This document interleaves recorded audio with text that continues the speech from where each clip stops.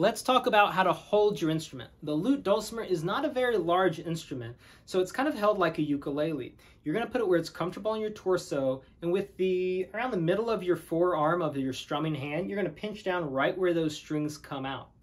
Now, the reason we're pinching there is because it's the center of the body. If we go too low, we're going to slide it up, or too high, and it'll slide down. So you want it right on the center. And that's not really going to affect how the strings sound, because the strings back here are behind the bridge, and that doesn't change the sound unless you really shove them in. But you're not doing that because your arm's right on the corner.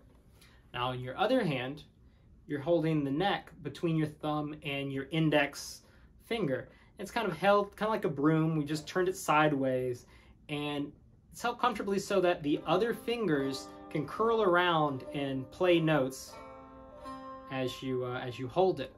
Now, lastly, you want to make sure your hand of your strumming hand is not holding the body of the instrument up. If you're holding it this way, you're not allowing your arm to hold it in place. And what's going to happen is when you strum, it's going to sound kind of mechanical because you're limiting that strum. What you want to do is let that hand be free, hold it where it's comfortable, and that hand's free so you can strum all the way through the strings. This makes the sound a lot more smooth, and that's what we're shooting for. So remember, just hold it if you're picking the strings. When you pick, holding it right here can allow you to measure up and down and give you a point of reference.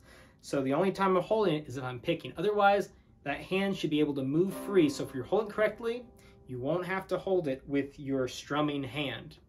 Now, lastly, where we're strumming can change how it sounds, but there's not a correct spot. You see, I'm strumming way up here near the neck. That's because I like my sound to be nice and warm. And if you strum way up high towards the neck, it's going to sound more mellow. But if you strum further back towards the bridge, it's going to sound more plucky. If I want a banjo sound, I'll go towards the bridge.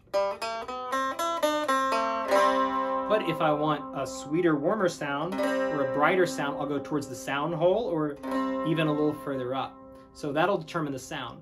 As you strum, make sure there is a bend in your wrist so that your arm and your hand aren't sitting flat on the strings. That'll mute the strings. So make sure there's a bend in your wrist and you're strumming it in the section of the body you want the best sound. Just remember, let that hand strum nice and free. So whether you're sitting or standing, this position to hold it will all be the same. So practice it like this. I know it's going to feel a little awkward at first if you've never played this instrument, but after a week or so, it's going to become more comfortable. So that's everything you need to know on how to hold your instrument, and a little bit you need to know on how to strum the instrument as well. So go out there and keep making some music.